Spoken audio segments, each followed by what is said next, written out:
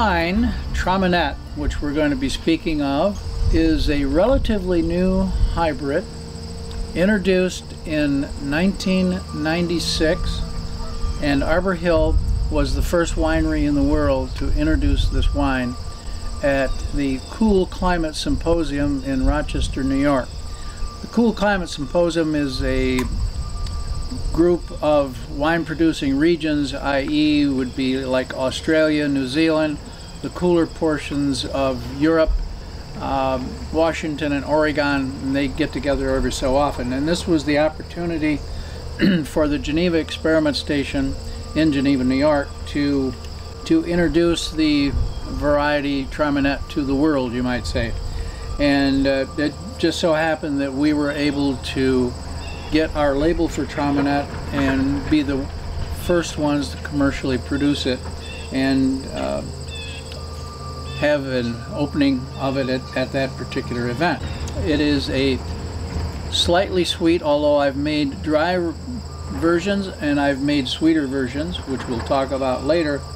But this is what we call Classic Traminette. It is the most awarded wine at Arbor Hill, meaning it has the most double gold medals, best of class gold medals of any wine we produce at Arbor Hill since, and as I mentioned, since 1996. I'm going to give you a little bit of the history of Traminette. It goes back to the late 1700s, early 1800s, at the time of Napoleon. Napoleon was, as they say, resting or taking holiday on his island of Crete when he learned that the Austrians had moved into his properties in northeast Italy. So he amassed the troops, they went, marched back, retook his land, pushed the Austrians back into Austria, and at this point he knew that he had to leave somebody in charge of properties in these other areas so that there wouldn't be intrusion. So the soldiers knew that they were going to be stationed at different locations in order to protect Napoleon's empire. Part of this then, after they retook their property in northern Italy, they moved up through Central Europe, and as they did, they entered a small country which is now part of France, but at that point it was an independent country called Alsace-Lorraine, or people will say Alsace or Alsace. This is a country fairly long and narrow between France and Germany, and the records indicate that it was fought over for centuries by the barbarians. Now, seeing as that the Germany is on one side and France is on the other side, it seems that the barbarians were the Germans when the French owned it, and the barbarians were the French when the Germans owned it. So it is quite a large country of mix. Now, it's interesting that the soldiers were fairly smart about this. They knew they were going to be stationed, so they found this wine in a village, one of those villages in northern Italy that they really liked, so they took some cuttings when they went into Alsace, planted the vines. 3 years later they had wine, and when they tasted the wine, it was very, very unusual. And the Germans said, well, we have nothing like this in Germany. The French said, we have nothing like this in France. Where did it come from? So they found the soldier, or the group of soldiers, and asked them where the wine came from. And they said, well, it came from this small village in northern Italy. Now, I'm getting to the point here now where I'm talking about one of the parents of this wine, Traminette. And one of those parents is Gewürztraminer. So this is actually, Gewürztraminer was the vine that was brought from northern Italy to Alsace. However, it did not have a name at that point in time. So the Germans said, well, this wine is very Gewürz. And if you translate Gewürz, that means spice and somewhat flowery, but mostly it means spice.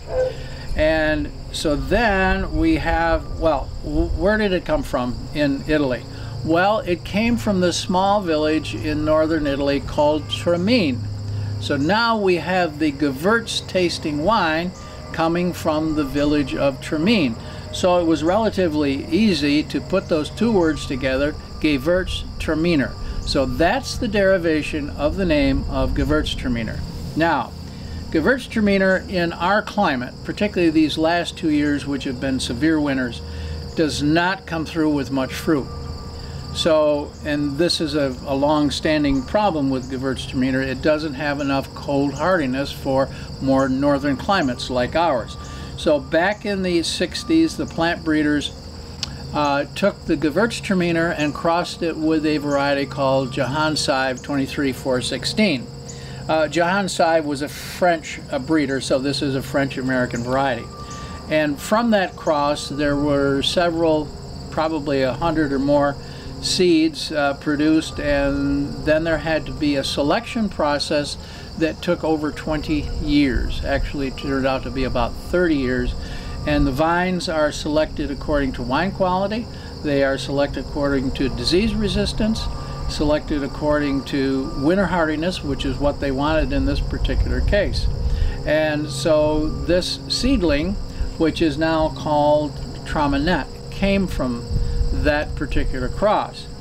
Now, when it came time to name this new variety, as you can see, they decided to use some of the heritage and the Traminette. Tramin is the place in northern Italy, the small village where the grape for Gewürztraminer first came about.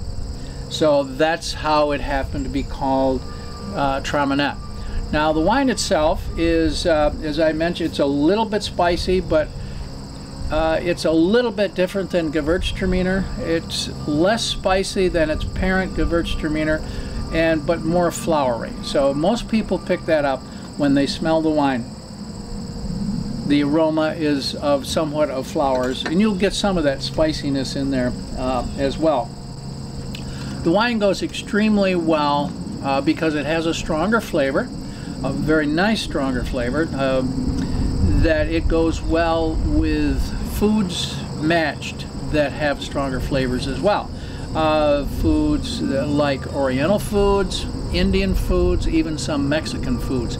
It will stand up to some of the heavier spices that are evident in those foods. So it's always a good match to have Classic Traminette with those style of foods. The other cuisine is the word I was looking for. It also goes extremely well with warm brie and camembert cheese after dinner, and with particularly well with nuts as well. But that's Classic Traminette. It's a favorite here at Arbor Hill, and won't you enjoy a sip of Traminette with me?